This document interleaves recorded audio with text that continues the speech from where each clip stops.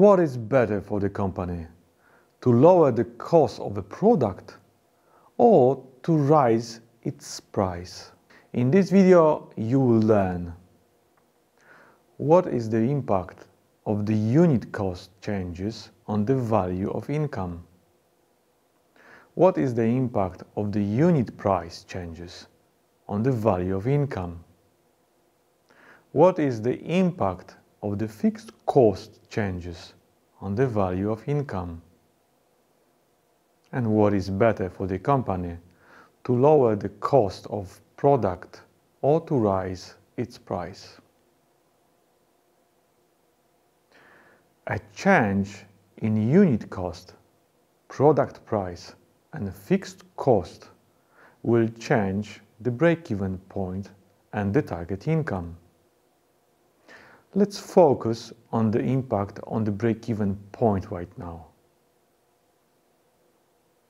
To check how the above-mentioned factors will affect the break-even point, let's change each of them separately. Let's start with the unit cost. Imagine a bakery that estimated the cost of baking one bun at 40 cents. Thanks to the energy subsidy, the bakery is able to reduce the unit variable cost to 36 cents. How will this affect the break-even of the bakery? A lower unit cost will move the break-even point to the left. This means that we will achieve it faster, or, to be more precise, by selling fewer units. The break-even point in sales will also be lower. With a lower unit variable cost, the bakery can reach the break-even point by selling fewer buns. Let's take a closer look at this, assuming that fixed cost is $30,000. In this case, the bakery may sell 3,125 fewer buns to break even. And what will happen when the cost of energy increases? The cost of baking one bun will also increase, for example, to 50 cents. If the unit cost is greater, we will reach the break-even point later by selling more units. Let's see if this is true in the case of the bakery. With a higher unit cost of 50 cents, the bakery has to sell 10,000 more buns to break even. Will the price change also affect the break-even point? Suppose we lower the price of one bun from $1 to 80 cents. Do you think the bakery will have to sell more or fewer buns to reach the break-even point? Now let's see how a lower price of the product will affect the break-even point. This time the break-even point has moved to the right.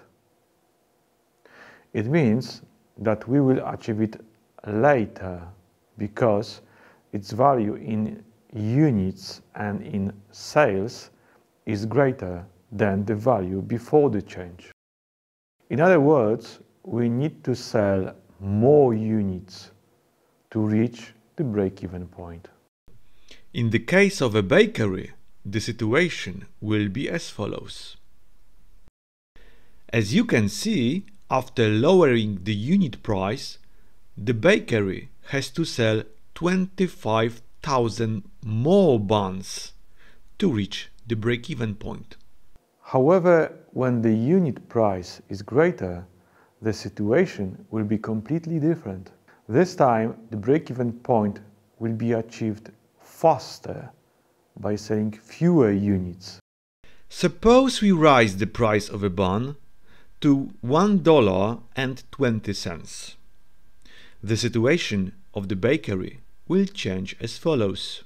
Raising the unit price will force the bakery to sell 12,500 fewer buns to reach the break-even point. This time, the owner of a bakery decided to change its place. He did this to reduce the fixed cost. Let's check how the change in fixed cost will affect the break-even point. In this situation, the break-even point can be achieved faster. The new break-even point in sales and in units is smaller than before the change. Suppose the bakery owner managed to reduce the fixed cost to $24,000. The situation of the bakery will change as follows. The lower fixed cost will allow the bakery to break even with 10,000 fewer buns sold. And what if the fixed cost is greater? The fixed cost in the bakery will increase, for example, due to the relocation to a more expensive place. Take a look at what happens when the fixed cost increases. A new break-even point will be achieved later by selling more units. If the fixed cost of a bakery rises to $36,000, the situation will change as follows. As the fixed cost increases, an additional 10,000 buns have to be sold. It's time to summarize our observations. When we reduce the unit variable cost and fixed cost, it will make the break-even point easier to achieve.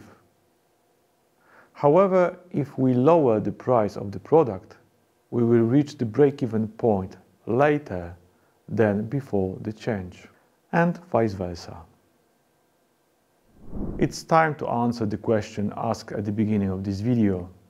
What is better for the company, to lower the cost of a product or to raise its price? This question is tricky because it is best to do these two things together at the same time.